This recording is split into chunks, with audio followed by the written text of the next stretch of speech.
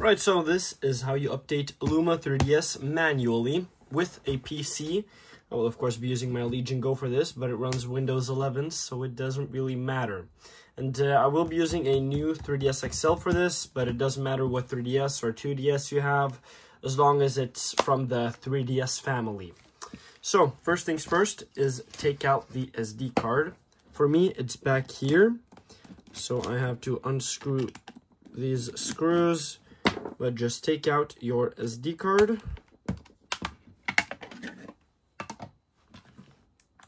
There we go.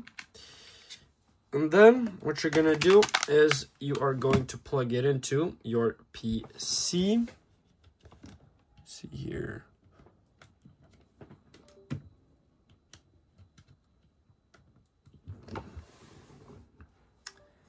And there we go.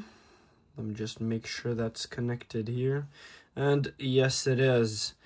And now we will be downloading the newest Luma version. So I am just going to search up LUMA3DS. Just do that. And then you go onto the GitHub file right here. The GitHub one. Just press on that. Here you can see the latest version for me is 13.3.3, but you might have a newer one because there might have been a newer one. And yeah, this one really fixed a lot of bug fixes on this one.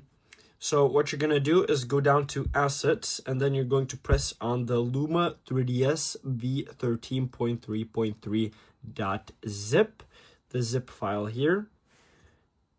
Boom, that is now downloaded. Just gonna exit out of that, go on to downloads, and then unzip this, extract all.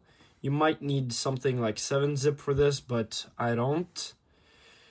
Here we have config. You can just take all of these files once you have them unzipped. You know what, I'll just show that again. Here we have the unzipped folder, Luma3DS. Open that, take all of these files and put them on the root of your SD card. And with the root, I mean right on the SD card, not inside of a folder or anything, right on the SD card. And then this thing will pop up. The destination has 2 files with the same names. You're going to press replace the files in the destination. This will, of course, replace the old Luma3DS files. And yep, that is now done. Can just safely eject the SD card here. Eject. There we go. Now you can just take that out and plug it back into your 3DS.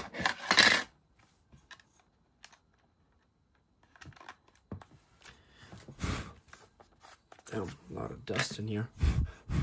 Yup, I need to clean this. Boom.